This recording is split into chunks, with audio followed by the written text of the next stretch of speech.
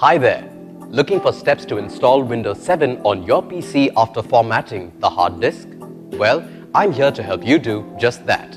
At iYogi, we want to help you with your technology-related questions. Formatting the hard disk during a custom installation of Windows 7 permanently erases everything on the partition that you are formatting, including your files, settings, as well as programs. Also, it would be wise to back up any files and settings you want to keep so that you can restore them after the installation is complete.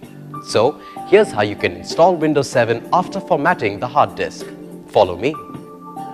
Insert the Windows 7 CD or DVD into your computer's CD or DVD drive and then restart your computer. Press any key when prompted and then follow the instructions that appear. On the Install Windows page, select your language and other preferences and then click Next. Click Install Now. On the Please read the license terms page, if you accept the license terms, click on I accept the license terms and then click Next.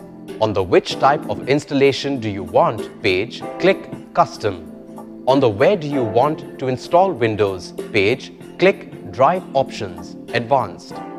Click the formatting option you want to perform and then follow the instructions. When you finish formatting, click Next. Wait for the completion of the installing Windows process.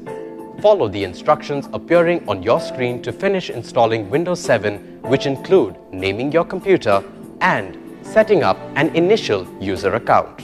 So, you see, using these steps, you can install Windows 7 after formatting the hard disk on your computer system in an easy manner.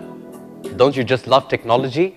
At iYogi, we're always here to help you get more out of your PC, along with its related software and programs.